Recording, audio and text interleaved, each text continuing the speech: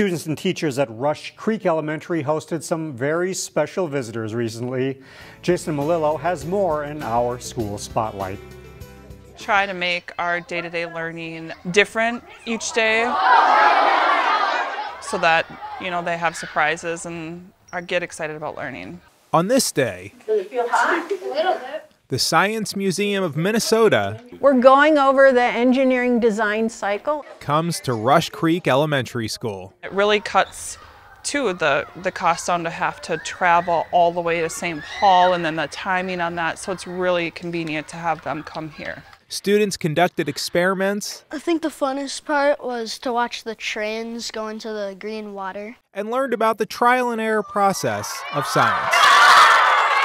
They never stop trying even if they make mistakes, they always just keep on creating things. Hands-on learning like this can be empowering for students. So the first test didn't go so good, so what do they have to do? And teachers say it helps to engage all kids, no matter their learning style. Not everybody can read from a text and then respond and kind of the old-fashioned way of teaching, but to rather get up and do it and to use their creative thinking skills.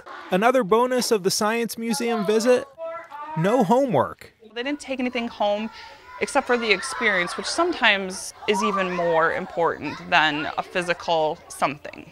In Maple Grove, Jason Malillo, CCX News. Find more local news stories at ccxmedia.org and follow us on social media.